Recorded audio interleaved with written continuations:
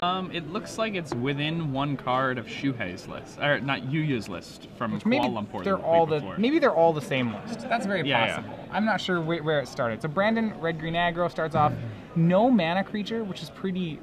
He needs to have a play on by turn 2, so he will be trying to do that. Brandon's has 2 Daybreak Rangers in the main deck. They're fairly strong.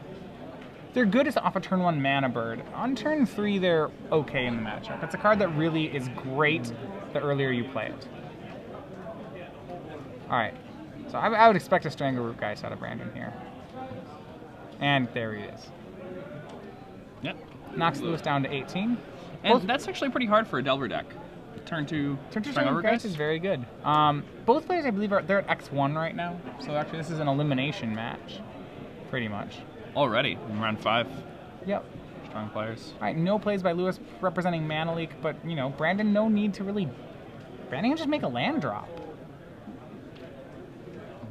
I would see no reason to enable Lewis's Mana Leak at this point. I would probably just beat him up some more.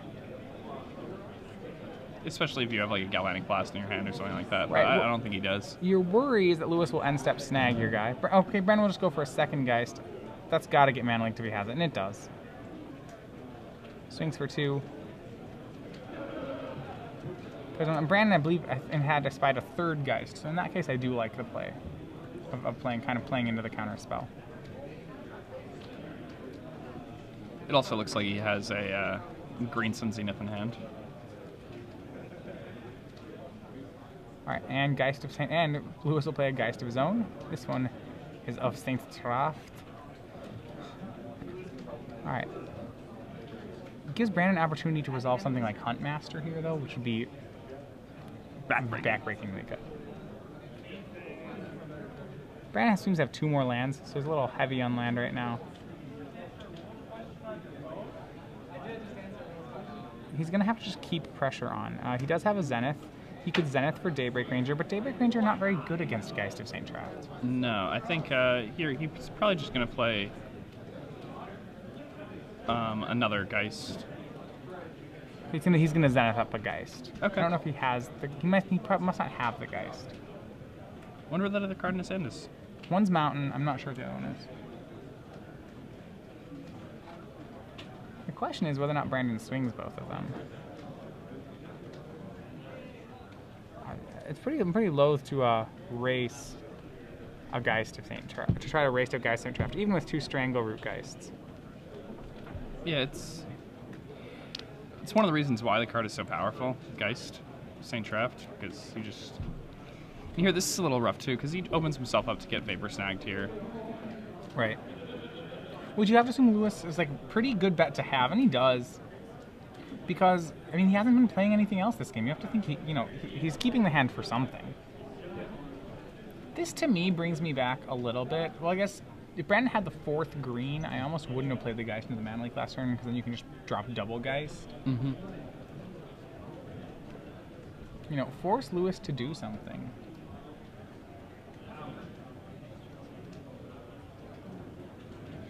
Draw by Brandon. Lewis now representing more counter spells. And it's another land. He can try to Zenith for Huntmaster. It's pretty ambitious. See if it gets met with anything. Is that going to work? Oh, wow. And it is. Works. Okay. That's very good. He's going to... Very good. Getting Huntmaster. It's like almost... Huntmaster and Geist are almost the only things you Zenith for in the deck, which I actually really like. It's kind of just a split card. It's Geist. It's green, Geist, or like green, red 2 Huntmaster. Yeah, it's a wild card. Which is fine. It's very good. I mean, sometimes you just... sometimes you can just do Green Sun on turn 2, and then it lets you have Huntmaster for turn 3. If you have a multiple Huntmaster hand. Mm-hmm. Brandon will go up to 15. And Huntmaster, a big problem for Delver decks. Lewis does... Is that... No, it's the Haunt and play, yeah. No black in his deck. Alright, so locking us down to 12. Lewis has a Gut Shot. He could play Gut Shot, Snapcaster, Gut Shot. If he has it, he will almost certainly do it. And I think that's what's happening here. Yeah. Yeah, that card has to be kept off the battlefield. So Lewis taking down to 8. Is it 8? I think it's 8. Okay. life total becoming a problem. He's going to play Pike, Pike Geist, and he's going to go aggressive with it, which I like. I like that play a lot. I mean, I think that's really what he has to do here.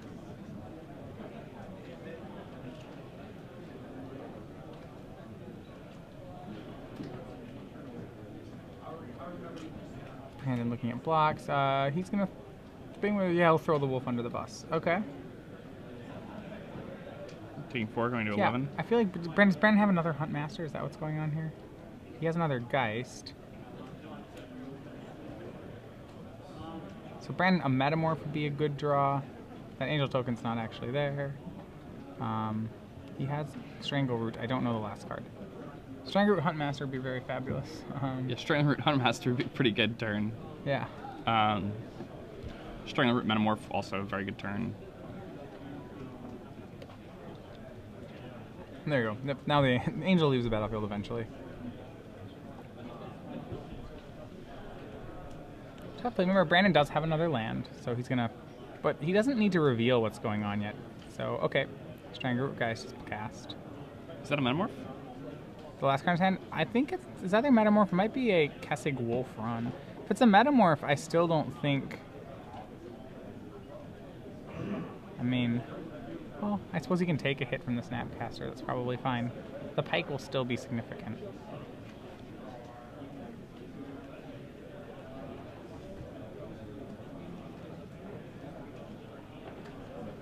Lewis going down to 4 here.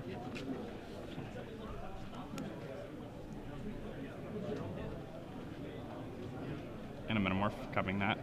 Going to bring Brandon down to 9. Putting him in a little bit of a dangerous situation. Depends how well Lewis can chain this turn, but... Right, yeah, Lewis, so at 4 with 2 Geists, kind of scary. Brandon, I like how Brandon's hiding his last card right now. It is a, well... It's just a land, Yeah, right? it's a land. The only reason you'd play it is to make your Kessig Wolf run, your potential Kessig Wolf run bigger, but the Kessig Wolf run is still lethal right now. It's lethal anyway. So that's why I like I mean, at this point, like, the only reason he would have played it, he would have essentially like gaining 2 to play it because he wouldn't have had to pay the 2 life for the Metamorph. But yeah, please make your way up to the main event stage right now. That doesn't change the race math with the Pike at all. right. So that's that's why I think it's a good bluff. For that event is $30. Brennan falling to 7 here from this attack. And 4 packs of the Dark Ascension. Again, this is last call for our 2-headed giant seal tournament. Please make your way to the main event stage now.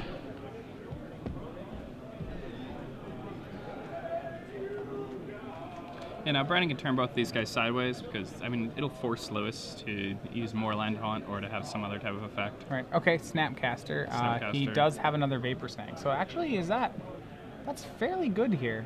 Yeah, I think that might just be it. No, it'll put Brandon to 6. Brandon goes 6, then he goes... Because if he Vapor Snags a Strangleroot Geist... Oh, it makes his Pike less powerful and... Well, he's giving... Okay, he's giving the Snag flashback. The problem is he's going to give Brandon a blocker. Mm-hmm.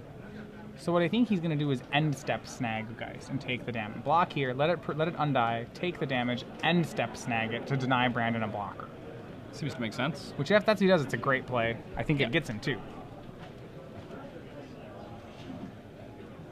But Brandon does have another play. He has Acidic Slime for the Pike. That's incredibly strong. That's really good here.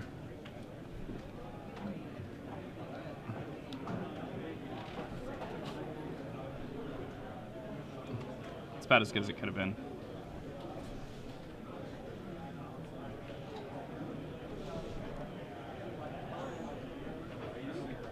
All right. Yeah, so... All right, that's going to put Lewis really on a back foot here. Lewis decided to use the Vapor Snag on the Acidic Slime.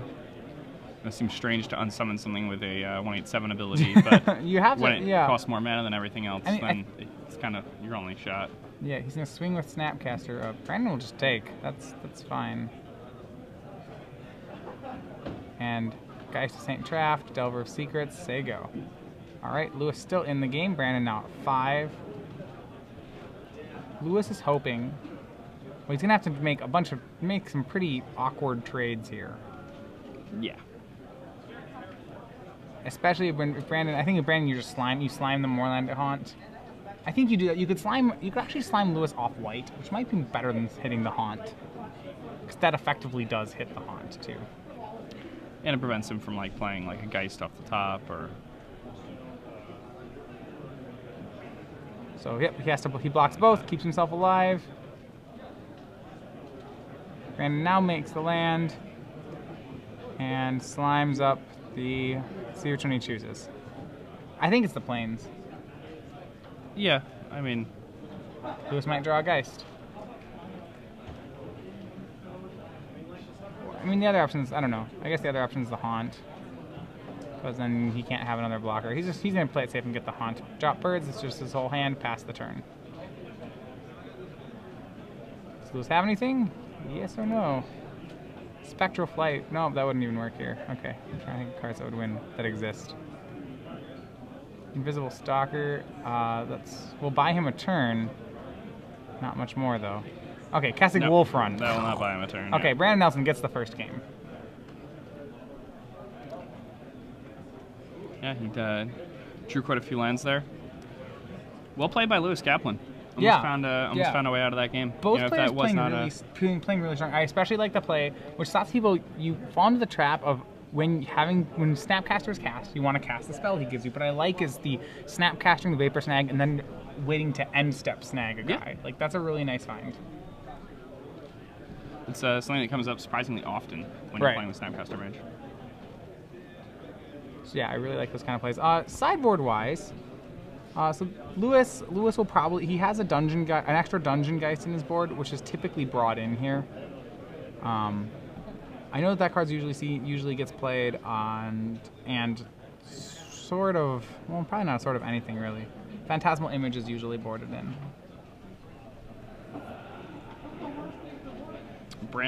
Brandon has a Stinger Flying Spider in his sideboard. Whoa, that's going pretty deep there. Hey, I mean, if that thing gets on the table, it's kind of hard. Yeah, for sure. You can kill Delver on its way down, and then it just becomes this impenetrable force. For sure. Invisible Stalker gets through even the most impenetrable. Can still get past blockades. even a 2/5. Yeah. Even 5 cannot stop Invisible Stalker. Invisible Stalker is kind of a strange card. Well, I think from a design point, it's very hard to find someone who's really happy with Invisible Stalker. I do not like it. I don't think anyone does. Like, one of the best parts, the most fun things about Magic is interaction, and Invisible Stalker just has none of it. You only have to lose to it so many times. I mean, even in drafting, it's really good. Yeah, in the limited format and sealed format, it was one of the most frustrating parts of that format for me. It was Invisible Stalker. You can't beat it. There are so many decks where you just will not have an answer for it. Right, and I think that's one of the problems. Yeah.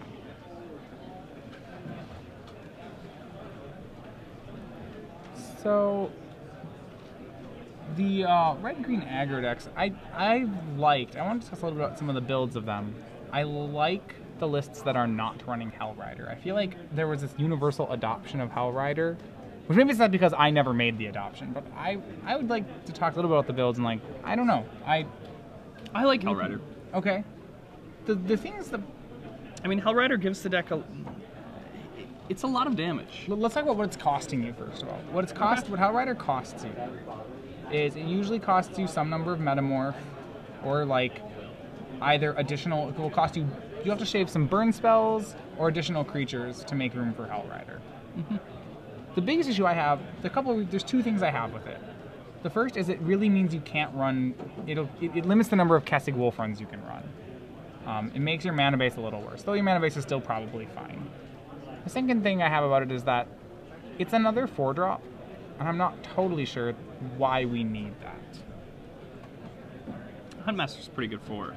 Huntmaster's is the best for it. Even less with Hellrider, Huntmaster's just he's it. He's the deck. You know, he and Geist are the deck. They're the best of it. I think the biggest thing is that Howl Rider, to me, I think there are cheaper options that accomplish the same thing. I don't know, sure he's a fine card, but like there's a limit to how much 4 I really want. Yeah, I mean, in general, you don't want to be playing a deck that's playing 8 4-drops. Yeah, you're an aggro deck, and you don't want, I would rather, Sword is kind of like a 4-drop as well. Well, Sword can almost be considered, Sword's nice because it's a 3-drop and a 5-drop. Right. It accomplishes, a top end and like a medium. Yeah, I don't think I'm doing a good job of arguing against Howl Rider. Other than that, I think that the better options, what the deck really struggles from is that, okay. Do you like Daybreak Ranger? Only out of the board. Okay. It's good against other creature decks, but on the draw, I think the card's just not strong enough. On the play, it's okay. I think, here's my philosophy, I think, with the deck, is that where the deck is good and where it suffers kind of is that it wants to have a threat on turn 2 of most games. I think if it doesn't, it has trouble, like it has a lot of good mana creatures, and it has Strangleroot who's great. But outside of like that, the red 2s and 3s are pretty weak in the format. If you try to think of your best ones, you're going to be disappointed. Predator Ooze, Chandra's Phoenix, Skin Shifter, it's really, red has some gaps at 2 and 3. So the deck has 1s, it has Strangleroot and it has 4s. And I think what you need to do is maximize your amount of turn 2 threats rather than trying to maximize your number of 4s. Because if you don't have turn 2 threats, you don't want to get to turn 4 and have your opponent still be at 20, and the deck does that sometimes. And I think that's why I don't like Howl Rider, is that he doesn't advance. He doesn't stop that problem from happening. All right, both players here. Brandon, see a Huntmaster in his hand. I don't see many lands.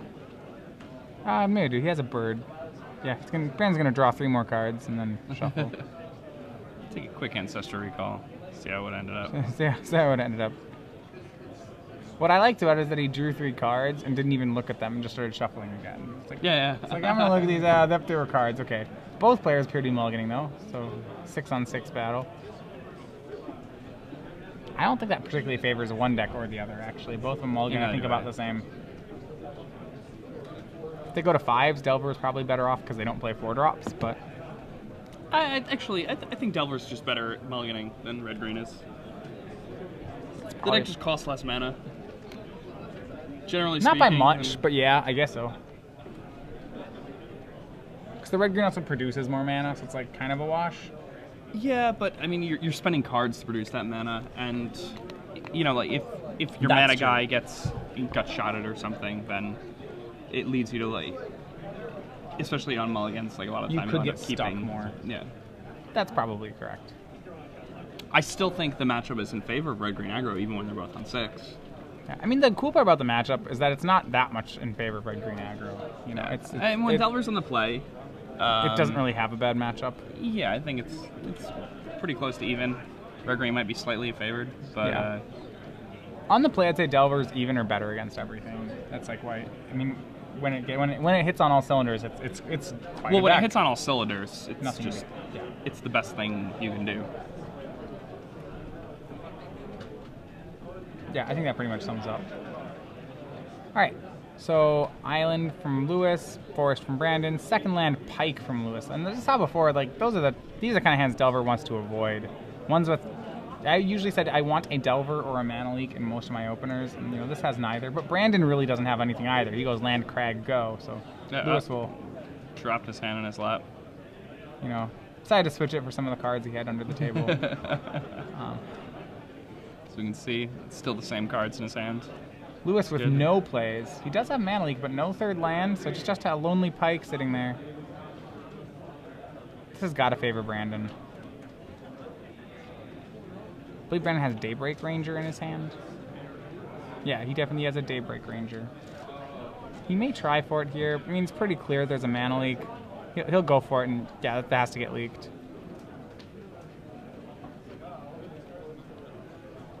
Good eye. Lewis is gonna. All right, third land, maybe a Geist or something. No, just third land, go. So the problem with Delver is when it doesn't have these kinds of hands are dangers because they look really good. I have all these Mana Leaks, but you need a threat or your deck. The problem is you're playing Lewis, unsummons. He's not. Yeah, you're playing unsummons. If you're not ahead, you're playing unsummons. That card's bad. Yeah. I agree. It's funny, like, yeah, you're playing like Mana Leaks and stuff, which are Those are good cards. just sure. good, even if you are playing the control game. But see, now he's in this position where he has to counter everything Brandon does. Brandon's anything for 2, and it's like, oh god, he's gonna let that resolve. But you know, that's bad. yeah, Strangleroot Geist, bringing the beats. All right, Brandon has a clock. Lewis goes to 18.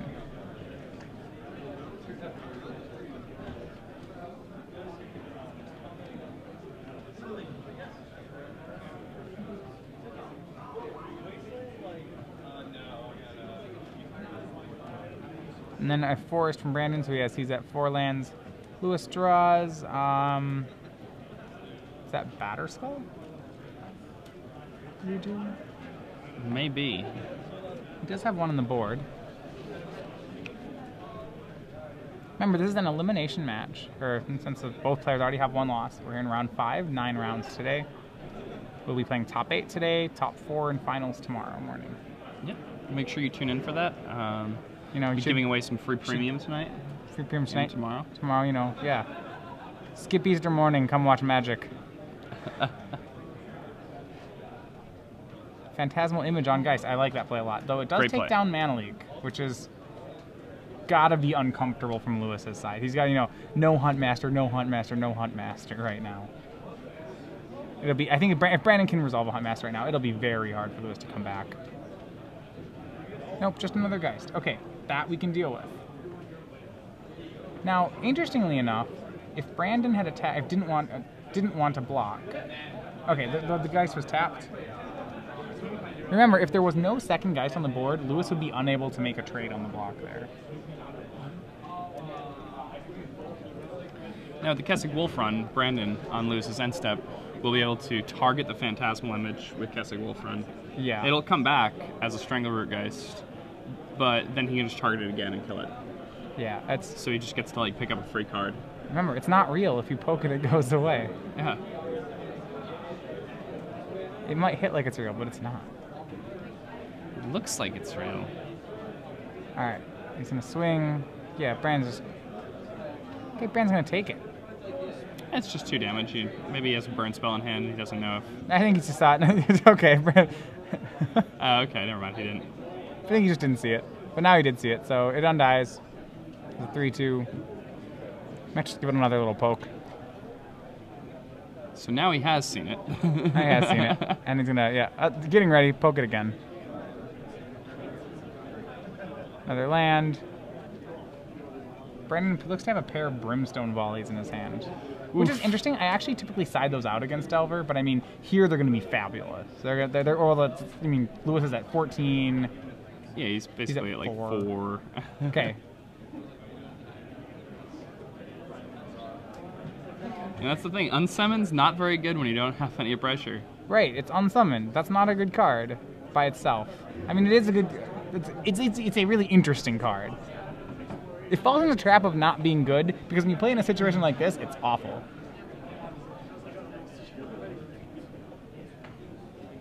And Dungeon Geists. All right. That's a pretty good one. That's actually great. But if Brandon... The problem is Brimstone Volley is going to take care of it on the end step. I think that is Brimstone. Yeah, there we go. Throw Brimstone at it. Brandon doesn't need any threats that aren't the Strangleroot Geists. Between them and Kessig Wolf Run, he's poised to be able to deal enough damage. So we have 10 and 15. All right, Brandon's going to knock him down to 6. I don't see Lewis getting out of this one. No. And a Hunt Master. Okay, now I really don't see him getting out of this one. Brandon goes to 17, makes Hunt Master of the Fells.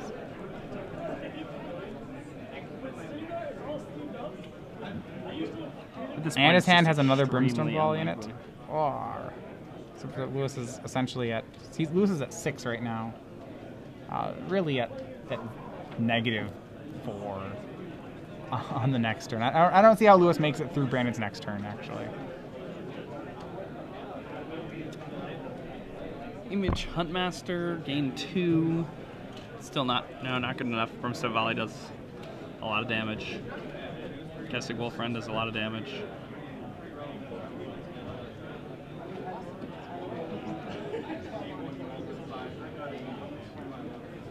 All Alright, Vapor play Snags snap. the wolf token. Alright.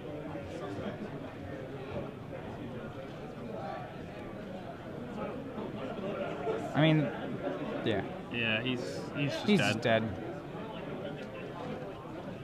Well, Brandon can just wolf run a creature here and say go. Yeah. And that should be enough. I mean, Lewis could have a Vapor Snag, which would, I guess, prolong the game. But Brandon drops to 14 off the Vapor Snag. Not really an issue, though. Yeah, that 1 point not really going to do too much. It's going to Metamorph the Strangleroot guys. And just go for it. I think that's the play. Metamorph Snapcaster Mage. Oh goodness. Targeting Brimstone Volley.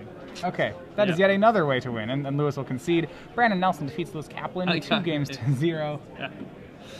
I like how he won it. I feel like that's winning in style. That is a style win. Like yeah, I'll get your Snapcaster. Your My Brimstone Volley. There are plenty of other ways. So Brandon stays at advances to 4-1. Lewis falls to 3-2 and likely out of contention for top 8. Actually, I won a game of Limited that way once. I